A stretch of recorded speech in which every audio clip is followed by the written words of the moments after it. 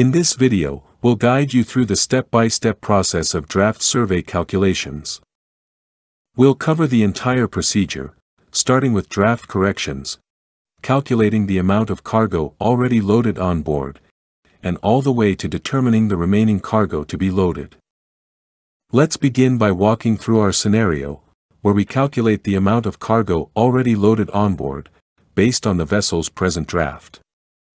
Then determine the remaining cargo to be loaded, as per the charterer's instruction to load 32,000 metric tons of dry bulk cargo.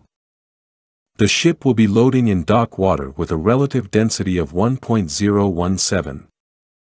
To begin the draft survey calculations, we'll need to gather the following data. We'll go through each of these given data step by step, starting with the observed drafts taken from the 6 points of the vessel. The first step is to calculate the mean draft forward, aft, and midship. The formulas are as follows. Forward mean draft is equal to portside forward draft plus starboard forward draft divided by 2. The result is 8.33 meters. For the aft mean draft, use the aft draft, port and starboard, but in this scenario, we have the same draft on both sides, so no need to do this procedure because we got the same value. The aft mean draft is 10.17 meters. For the midship mean draft, use the midship draft, port and starboard. The midship mean draft is 9.24 meters. Remember that these drafts are taken by visual observation of the ship's draft marks. Here are the starboard drafts: forward draft, midship draft, and aft draft. The corresponding portside drafts are located on the opposite side of the vessel. Let's proceed to the second step, which is to calculate the apparent trim. Take the difference between the forward and aft mean draft. The apparent trim is 1.84 meters by the stern, since aft mean draft is greater than the forward mean draft. Let's proceed to the third step, calculate the P correction or perpendicular correction. These are the formulas. Let's start with the correction factor. Assuming the ship's forward perpendicular is here, the after perpendicular will be here, and the midship is here. In our given, the forward correction factor is 1.48 meters. If this is the ship's forward draft mark, the horizontal distance between the forward draft mark and the forward perpendicular is 1.48 meters. The reason why we need to calculate the forward P correction is because we need to determine the forward mean draft along the forward perpendicular. Now for the aft draft mark, the horizontal distance from the after perpendicular is 6.93 meters. To determine the aft mean draft along the aft perpendicular, we need to calculate the aft P correction. But in the case of the midship draft, the correction factor is 0, which means that the midship draft mark is along the midship, so there is no midship P correction. The correction factors are provided by the ship builder. We can usually find it in the ship stability booklet. Now the horizontal distance between the forward and the aft perpendicular is called length between perpendicular, LBP. And the horizontal distance between the forward and aft draft marks is called length between draft marks, LBD. Length between draft marks is needed to calculate the P corrections, and this can be found in the ship's particulars. The given LBD in this scenario is 159.46 meters. In this scenario, the forward P correction is 0.017 meter. And the aft P correction is 0.080 meter. In the next step, we will determine the corrected mean draft, or true mean draft, by applying the P correction and if applicable, the keel correction. While some vessels require a keel correction, in this scenario, our ship does not, so we will only apply the P correction. These are the rules for applying the P corrections. Our ship is trimmed by the stern, so this is the applicable rule. By subtracting the forward P correction to forward mean draft, the corrected mean draft forward is 8.313 meters. And by adding the aft P correction to the aft mean draft, the corrected mean draft aft is 10.250 meters. The midship mean draft remains the same since there are no corrections. Next, apply the keel correction if there is one, but in our scenario, no keel correction, so the corrected or true mean draft forward is 8.313 meters. And the corrected or true mean draft aft is 10.250 meters, and the midship mean draft is 9.240 meters. The next step is to calculate the true trim. This is done by taking the difference between the corrected mean drafts, forward and aft. The true trim is 1.937 meters. Next, calculate the mean draft. The formula is mean draft is equal to corrected mean draft forward plus corrected mean draft aft divided by 2. The mean draft is 9.2815 meters. The next step is to calculate the mean of mean draft. The formula is mean of mean is equal to mean draft plus the corrected midship mean draft divided by 2. The mean of mean is 9.26075 meters. Next step, we will calculate the quarter mean draft. The formula is quarter mean is equal to mean of mean plus the corrected midship mean draft divided by 2. The quarter mean is 9.250375 meters. In the next step, we will use the quarter mean draft to determine the ship's displacement. Longitudinal center of flotation or LCF, and tons per centimeter immersion or TPC from the hydrostatic table. This is our ninth step.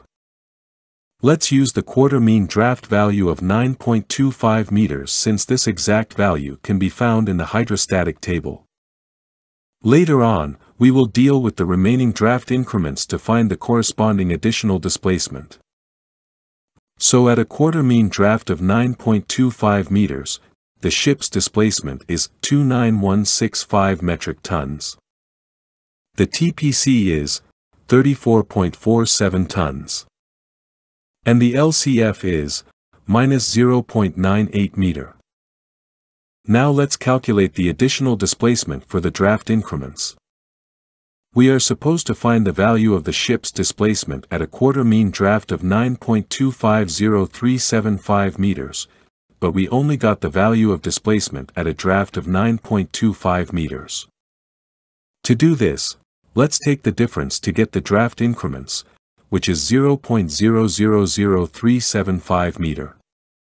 Then multiply these draft increments by 100 to convert into a unit of centimeters, since 1 meter is equal to 100 centimeters. Next multiply the draft increments in centimeters to TPC, which is 34.47 tons per centimeter. This is the reason why we convert our draft increments from meters to centimeters. So the displacement correction for the draft increments is 1.29 metric tons. By adding this correction to the displacement at a quarter mean draft of 9.25 meters, the ship's displacement at a quarter mean draft of 9.250375 meters is 29,166.29 metric tons. The displacement correction looks like too small, but if the draft increments is greater with a greater TPC value, the displacement correction might be greater than 50 metric tons. This is the reason why I did not go through any linear interpolation for the value of TPC and LCF, since the draft increments is too small. If we do some interpolation, and round off to 2 decimal places, we get the same value. You might be using a different method of finding the displacement correction. The procedure I've shown serves only as a guide. Let's proceed to the next step. Calculate the first and second trim corrections. This is the formula to calculate the first trim correction. The true trim is 1.937 meters, the LCF is negative 0.98 meters, the TPC is 34.47 tons per centimeter, and the length between perpendicular is 167.87 meters. By multiplying 100, we convert centimeters into meters. The first trim correction is 38.98 metric tons. But remember that we have the rules to be followed for the first trim correction. If the ship is trimmed by the stern, follow the LCF sign. And if the ship is trimmed by the head, reverse the LCF sign. Since our ship is trimmed by the stern, our first trim correction is negative 38.98 metric tons. For the second trim correction, this is the formula. Our true trim is 1.937 meters. 50 is a constant value. The LBP is 167.87 meters. For the moment to change trim by 1 centimeter, MTC difference, let's deal with it. To determine the MTC difference, extract the value of MTC from the hydrostatic table at a quarter mean draft plus 0.5 meter, and at a quarter mean draft minus 0.5 meter. So at plus 0.5 meter, the quarter mean draft is 9.75 meters, and the corresponding MTC is 241.2 metric tons. And at minus 0.5 meter, the quarter mean draft is 8.75 meters, and the corresponding MTC is 225 metric tons. The MTC difference is 16.2 metric tons. The second trim correction is 18.10 metric tons. And the rule for second trim correction is always add. We add and subtract 0.5 meter to the quarter mean draft to account for how the moment to change trim varies at slightly higher and lower drafts. This allows us to determine how the MTC changes across a small range of drafts. Since MTC values vary with draft, calculating the difference between the MTC at these two nearby drafts gives us the rate of change in MTC over a 1 meter draft range. This difference is important when performing trim corrections, as it reflects how much moment is required to change the ship's trim across the current draft range. For our next step, we will apply the first and second trim corrections to our displacement value at a quarter mean draft of 9.250375 meters, which is 29,166.29 metric tons. By subtracting the first correction and adding the second trim correction, our displacement corrected for trim is 29,145.41 metric tons. This displacement value that we have extracted in the hydrostatic table is given when the ship is floating in salt water, so this displacement is in salt water. However, since our ship is loading cargo in dock water, with a relative density of 1.017, our next step is to calculate the ship's displacement in dock water. And the formula is, displacement in dock water is equal to displacement in salt water times the relative density of dock water divided by the relative density of salt water. Remember that the displacement in salt water being used is the displacement corrected for trim. The ship's displacement in dock water is 28,917.93 metric tons. This is also the displacement corrected for density. It represents the actual displacement of the vessel, calculated from the given observed draft after applying all necessary corrections from the beginning of the calculation. Let's proceed to the next step, calculate the deadweight. Just subtract the lightship, or lightweight from the ship's displacement that have been corrected for water density. The difference is deadweight. Lightship can be found on the ship's general particulars. So the deadweight is 22,242.93 metric tons. As we know, deadweight is the total weight of everything the ship is carrying at a given draft, whether fully or partially loaded. It includes cargo, fuel, water, stores, crew, and passengers, regardless of how much of the ship's capacity is being used. Even if the ship is not fully loaded, the difference is still called deadweight. To find our cargo being loaded, we should know our deductibles on board, such as ROB and other known weights. In our scenario, the deductibles are fuel oil, diesel oil, lube oil, ballast, and fresh water. The total deductibles is 1,632.41 metric tons. If we subtract these known weights from the deadweight, the difference represents the cargo being loaded, along with the constant, which totals 20,610.52 metric tons. Take note about the cargo being loaded on board and the constant. During the initial survey, where the ship has no cargo, and she is in ballast condition, the difference is the constant of the ship. While if the ship is in loaded condition, the difference is the cargo being loaded on board and the constant, just like in our scenario.